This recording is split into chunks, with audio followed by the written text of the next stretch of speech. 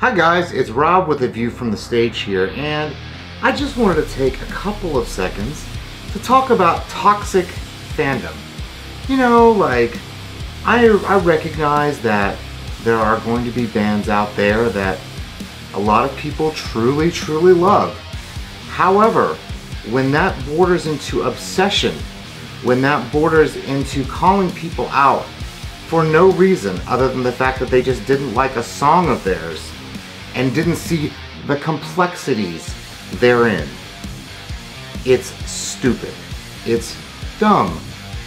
I think what gets lost in a lot of these discussions is nuance, and the fact that I've only heard 3 songs and the fact that you might have heard all 130 of their songs.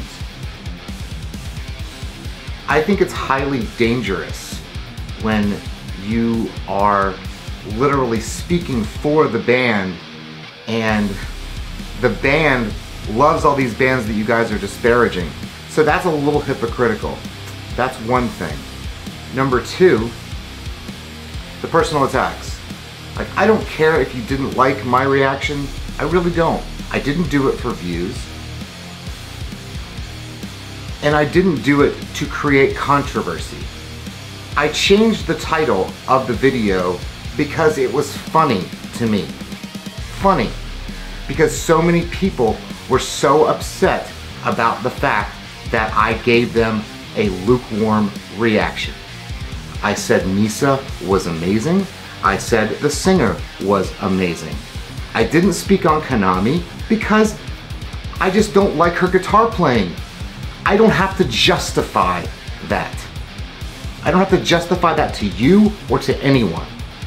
Basically what I'm saying is, you guys are gonna get your wish. We're not going to react to Band-Maid anymore because I don't feel like dealing with the stress of constantly being berated because I didn't like a song.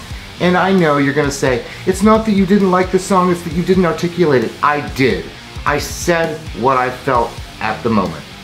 That's what any decent reactor would do. So something to keep in mind for future reactors. If they don't like the song, that's fine. It doesn't matter what reason they give for not liking the song.